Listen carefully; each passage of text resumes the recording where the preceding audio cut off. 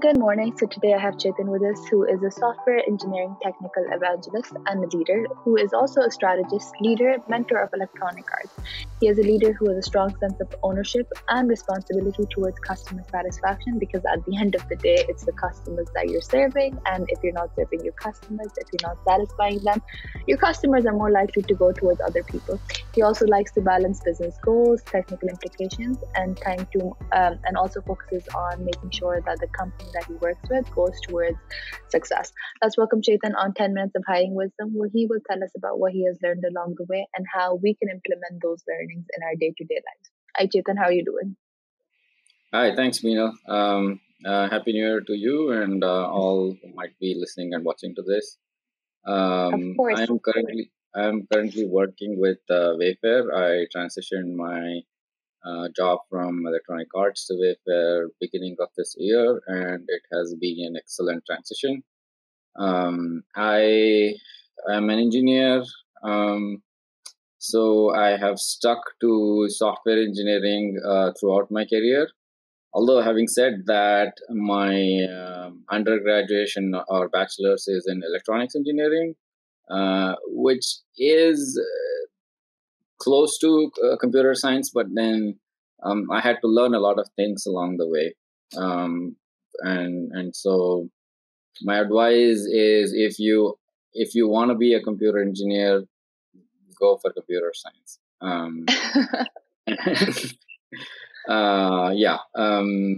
The reason I say is because there's a stereotype or almost like a cliche that I hear that people these days are opting to either be a computer science engineer or a medical profession. That's more so in Asian countries and the country where I come from, which is India. But we really need to think about what engineering means. Engineering is not like one.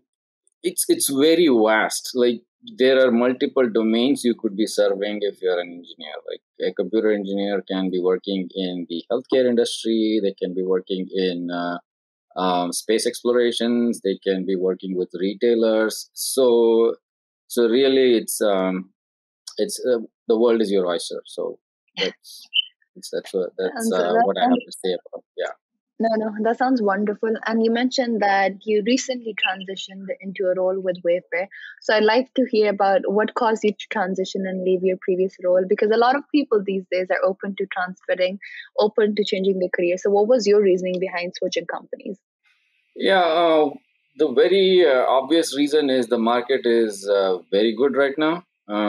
Employers, there's always this gap between employers seeking good talent and talent wanting to move up their career and do something different. So I had been with electronics arts for 3 years, and this opportunity from Wayfair came my way. I saw breadth in the opportunity that it presented, and it had a promise of letting me spread my wings across the engineering domains I was working on. So not only that, I would also be working for the first time in a retail sector, and especially on sales. So each time you switch a job, you become a domain expert in a certain domain. So for example, at electronic arts, I learned a lot about gaming industry, how it works. Before that, I was with Accenture, so I learned a lot about healthcare in Accenture. Now I'm learning a lot about sales, how big sales companies and their sales funnel operates. So Okay, that sounds that's a wonderful. primary motivator. And also, No. I think that my philosophy is never stop preparing for interviews. So that's also one of the reasons I landed at Wayfair, is because you keep constantly updating yourself and improving yourself and be on the lookout, and then opportunity will find you instead of you seeking the opportunity. So That's amazing, because I think I recently read about it that you should always be applying for jobs even when you're not seeking, because that's the best Yeah, time.